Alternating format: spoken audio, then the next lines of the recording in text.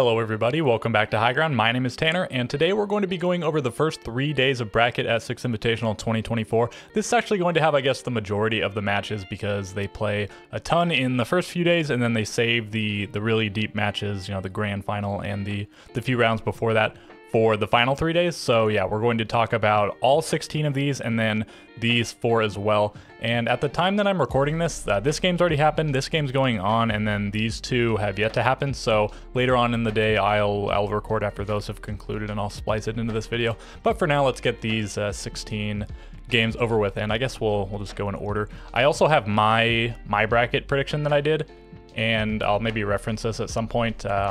Maybe I'll come back at the end and we'll compare a little bit because, yeah, a lot of it got cooked pretty early because of, well, some surprising results, I guess.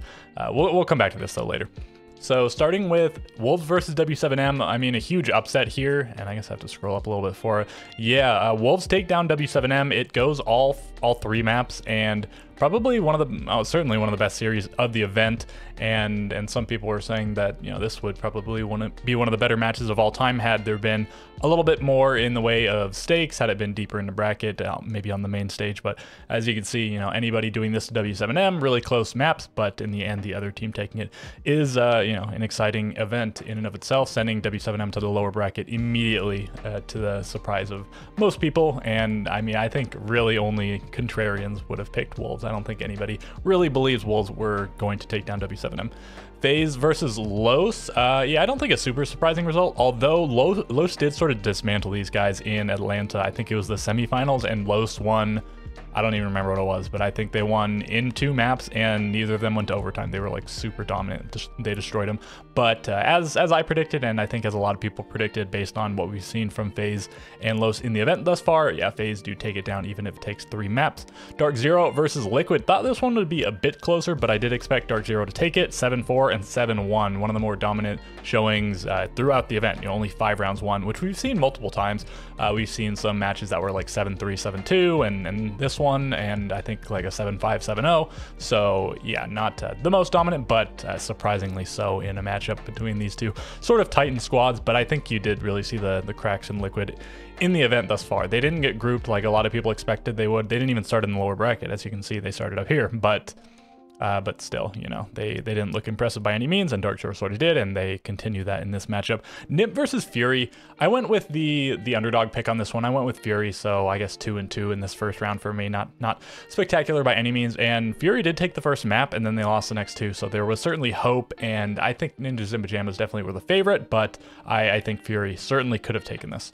And then I guess we'll go here next because that's what happened in chronological order. So Wolves versus Sonics, another destruction, just like we saw over here. Only 5 rounds won by the losing team, and that was Wolves here. Yeah, Sonics make it 10-0 at the event. They've yet to drop a map up to this point, and as you can see, that does not continue. But yeah, they destroy Wolves, which was especially surprising given what we just saw them do against W7M. Maybe they ran out of gas, maybe it was a matchup thing, whatever the case, because these 2 matches were played in the same day. Not directly back-to-back, but you know, only a handful of hours in between.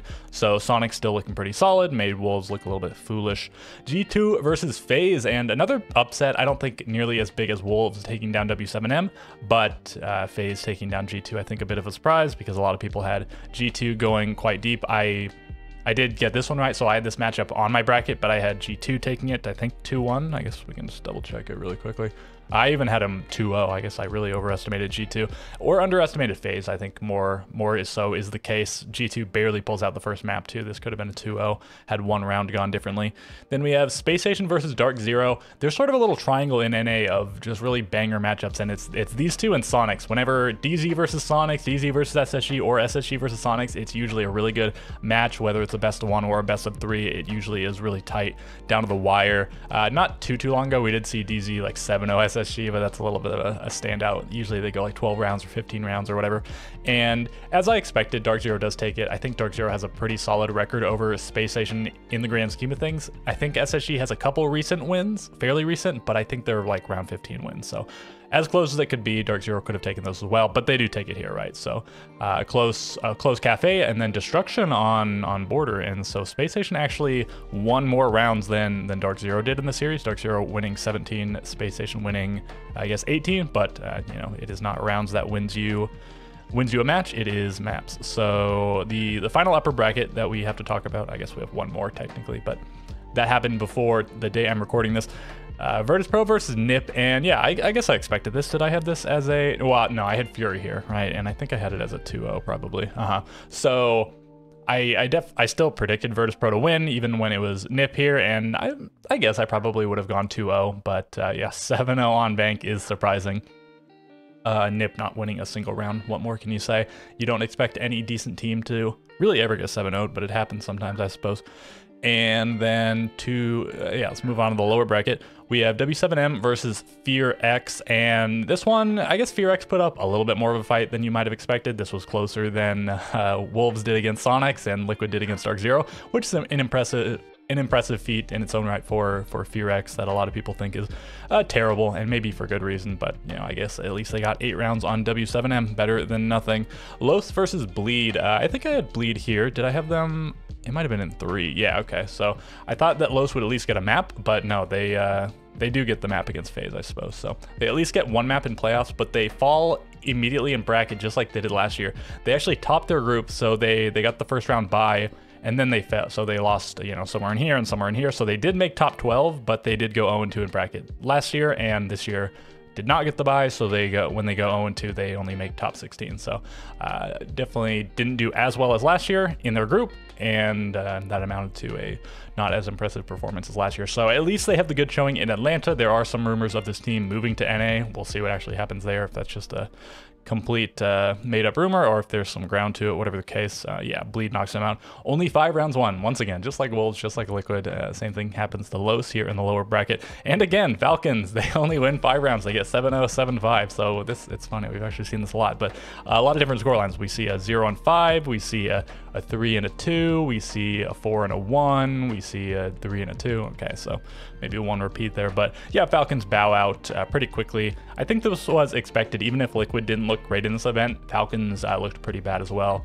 They have all these weird roster things, and initially it couldn't be helped. They had players that just couldn't play due to health issues or visa issues or something, and they got him in on the second day, but Joker never played, so I don't know if he just never got his visa or what the case is there, but they had a million different players on the roster. And then there were even rumors of, I think, Tyrant supposed to play on this roster. They could have put Leader on full-time, whatever the case.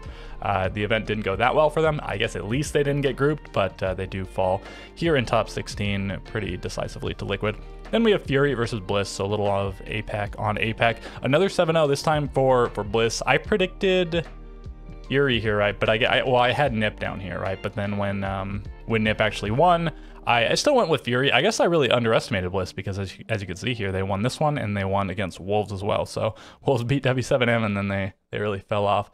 So, I mean, yeah, a 7-0 and then a close second map and then a close-ish consulate. Bliss were up pretty heavily though. I think they might have even been up 6-0 or something. 5-1 at least, but I want to say it was a 6-0 half, and then I guess Fury almost battled it back when they got on defense, but not quite. They still needed a couple more rounds to push overtime. And then we have Nip versus W7M. So this is only the second, I guess that's not true. I was gonna say this is only the second Brazilian versus Brazilian showdown in the event, and I guess that's true in bracket, right? Because we have this one, but we also saw W7M versus Liquid in the groups, which was 2-1 W7M, right? Didn't Liquid win in like round 15 or something? I guess I can, well, no, what? I'll just leave it be because I have to go to a different page too. I think that's what happened. So Liquid won, I think, the second map, and then W7M won the other 2 pretty decisively. So yeah, we see W7M eliminating Nip. So that is, you know, the 2021 winners and the 2020 runners-up of the 6 Invitational eliminated from the event, and they didn't bow out totally ungracefully. They get beaten pretty badly on bank again, just like by Virtus Pro. I'm sure it's not a 7-0, but they lose pretty handily, and then 8-7 on Cafe. W7M sends them packing. So I think W7M said before the event, or not, before bracket actually started, that they intended to make a big lower bracket run. So I don't think they threw versus Wolves, but I mean, I guess they said they were going to make a big lower bracket run. They 2-0 Fear X, no overtime. They 2-0 Ninjas in Pajamas, 1 overtime, but decisive on the other map. Then we have Space Station versus Bleed. This was a really fun one to watch, even if it didn't go all 3 maps. I definitely checked this one out just for some of the plays. Reaps went insane on the second map, not enough to get his team over the line. J90 had, I mean, probably one of the nicest plays of all time, getting that I think it was a quad kill in the round, but a triple kill with the pistol, the RG-15. who was it, like who has it on attack? It was like Zofia or something. There's maybe another op has it. I can't remember. Zofia has it, but I can't remember if that's who he was playing or not. Might have been, might not have been. Yeah, Bleed sent home, and they had a pretty good event. They were like one round away from making it into the upper bracket if they'd beaten Virtus Pro, and then they at least got this solid win here. And then, I mean, who knows if they had pushed it to the third map, because they were up like 6-4 or even 6-3 or something on Chalet, but then Space Station with like 4 or 5 rounds in a row to secure the map in the series. G2 versus Liquid, and this looks like a really big one if you're just looking at the names in the matchup. And the last time I believe these two played was in Copenhagen, and Liquid knocked G2 out in top 8, and Liquid made it all the way to the grand final, losing to W7M. But yeah, G2 was the favorite in that matchup, and Liquid ended up taking it. I think it was in 3, but certainly Liquid took it. And now Liquid put up a little bit of a fight. They get 8 rounds total, I guess better than they did against Dark Zero, but still pretty decisive. 7-4, 7-4. It's pretty clean, and you definitely expected it. And it looked like Liquid expected it after the matchup. You could just sort of see it on their faces. They didn't look heartbroken like we've seen from them multiple times before, and I guess maybe it's a little bit more heartbreaking when you get eliminated in the grand final as opposed to top 12. But yeah, it seemed like they knew it was coming, maybe because it was just G2, or maybe a lot of other teams could have knocked them out as well, just because they weren't playing so well this event. Maybe some roster changes in the future, we'll have to see. Wolves versus Bliss, and this is, I mean, one of the bigger shocks, I guess. I think at this point, everybody expected Wolves was going to advance, and the final team not from Brazil, North America, or Europe would be knocked out of the event. But no, we get an Australian team in top 8. They're really making a run, and I guess they sort of proved themselves as maybe the best APAC team. APAC, I guess, a little bit of a retired term since they broke up the region, but I think a lot of people still use it. I guess I still use it. Maybe Bleed. Obviously, they've now made it farther than Bleed, but you might argue that Bleed had a tougher path because they had that group of death, and then, well, they beat Low, so they lost to Space Station, though, who you might argue better team than Wolves and Fury as well. So we'll have to see how they fare against G2. If they put up a good fight, good for them. If they win, I mean, spectacular for them. They'll make top 6, the likes of which hasn't been done since, what, like Fnatic a long time ago or something, which I think might have had Virtue on the roster at the time, who's now on G2. And I guess that does it for all of these. Let's just talk about, let's talk about this one really quickly since it's already finished, and then we'll leave the other 3 for later. Not too much to talk about though. It's 7-4, 8-7, and FaZe cleaning up 2-0 fashion. A couple of close maps, obviously Clubhouse being very close, Oregon being not super close. You know, 7-4 is really on the line. If it's 7-3 or better for a team, it's pretty decisive. 7-5 or overtime, and it's a pretty close affair. And then 7-4, you know, I guess it could go either way depending on how some of the rounds looked. But no, FaZe look not, I mean, I guess they look pretty good. Like, Sonics didn't look spectacular through the event if you really put them under the magnifying glass, because yeah, they were 10-0 up to this point, but you'd probably say that they didn't play any of the really top teams at the event. And Wolves, you know, they were looking like they might have been based on some of their group stage play and the fact that they beat W7M, but then the fact that they got smashed here, and then the fact that they bowed out against Bliss probably sours the opinion on them a little bit for a lot of people. So yeah, I guess that's gonna do it, and I'll just add in the other part of this video when I'm done. And we're back with the updated bracket. So let's take a look at these last few matches. This is one we just talked about. Yeah, FaZe took it over Sonics, and really pretty bad day for North America, and I guess also Australia. All of the North American teams lost, and the one Australian team lost. And pretty good day for Brazil and Europe, because 2 of their teams each won, and that was all of them, you know, FaZe Clan, W7M, G2, and Virtus Pro. So yeah, next game was DZ Virtus Pro, and this was a really good one. It went max regulation, max overtime, and it only went to, I think, to push overtime. I believe it was the round to push overtime for Virtus Pro. Always got a 1v3 clutch, got a kill, then downed the guy that was planting, and then maybe killed him, and then won on time, and it would have been a 7-5 in favor of Dark Zero. And I believe Virtus Pro even came back from, I think they were down like 6-3, and then they did drop one more round, but only after they made it to overtime. So they won 5 of 6 rounds to win it. 8-7, big heartbreaker for Dark Zero, but they could still make the lower bracket run. Yes, you do have to play some more matches when you go down to the lower bracket, but at least you don't have any major disadvantage like they did in the past in the grand final, I believe, right? I don't think there's any map advantage. There's probably like the pick advantage or whatever, but at least you get to fight for all 5 of the maps if you make it to all 5 maps. So yeah, where were we? Did look at this one, and then we had 2 lower bracket matches setting up the final 6. So W7M versus Space Station. It started first and it actually ended first, yeah, but this one ended just barely after because it was a much shorter series. W7M takes it 7-4 on Clubhouse, and then SSG, they take it on Cafe, and it was looking kind of dangerous, you know, a lot of the way through, as it generally is against W7M. SSG with I think a decent round win on the first round of overtime, but then Bolt's big kills in the 14th round to secure it for SSG. They were down 2-4, I think, and then Fultz got a 3K, and then I think it's Hodden or somebody gets the other kill to close out the map. And then Chalet, yeah, SSG, they go down 5-1 after the first half. They even lose the next round. They're down 6-1. You know, maybe just slight flashbacks of when they were down 1-6 against FaZe and they made a big comeback, but no, they couldn't make it happen. They got 2 rounds and then that's it. W7M closes it out. And the last round, even maybe a bit of a choke. They were up 5-3, a lot of time on the clock, and then they just got picked apart by the remaining 3 players of W7M.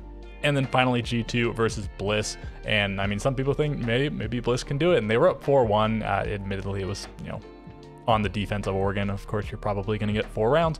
And then it was a 4-2 half, and then G2 got 5 rounds. Well, they went 5-1 on their attack to close it out, 7-5, and then a 7-4 Chalet. So Bliss kept it somewhat competitive on the 2 maps they played. No overtime, no third map, but still close-ish maps.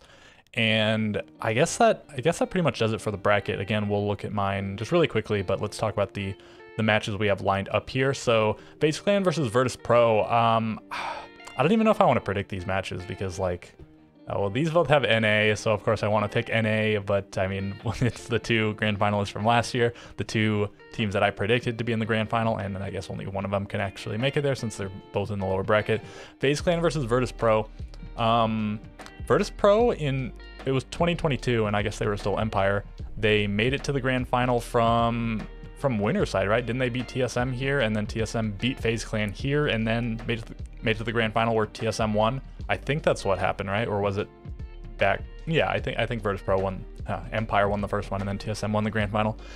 Anyways, you know, they're no strangers to being very deep in the tournament, even in grand final. And FaZe, yeah, they've not made it to the grand final of SI, but they were, again, 3rd place 2 years ago, and I don't remember where they made it last year, actually. I think they were okay last year, but don't quote me on that. Anyways, yeah, I'm not actually gonna predict, but I don't know. I'm just sort of leaning Virtus Pro. FaZe Clan they've been pretty vicious, but I don't know. Like, Virtus Pro just seem like they have the grit, but again, no predictions here. And of course, I want Sonics and Dark Zero to win, but we'll see if that actually happens because certainly they're underdogs in each matchup. I did predict Sonics to beat W7M in my bracket earlier on, but then I did have them rematching, and I had W7M winning. And I don't think I had these 2 playing, but again, Dark Zero sort of underdog. So let's look at my bracket really quickly and see how it turned out. Of course, my bracket is fully predicted as opposed to the current bracket not being complete. But yeah, so we had a couple of differences here, which of course, because they happened very, very early on, have rippling effects, and because of the bracket flip and all this. So I have G2 versus Dark Zero, and neither of these teams are here in the upper bracket final actually, but they are both in the tournament. For my top 6 even, G2, W7M, Dark Zero, Sonics, Virtus Pro. I had Space Station instead of FaZe, so I did get 5 of the 6 actual top 6 teams right. I mean, in different orders and whatnot. I think I predicted fairly well. Had W7M not been upset here, and I guess G2 not been sort of upset here, I think my bracket would have been really good, but a few upsets made my bracket a little bit questionable. But anyways, I think that's gonna do it. So is there anything else to talk about at the moment? I don't believe so. So yeah, I guess expect another video in a few days recapping the final rounds, and then maybe an additional video at some point where I'll just sort of talk about the whole event in its totality and all my predictions and whatever. We'll see if I end up doing that. Anyways, I will catch you guys next time.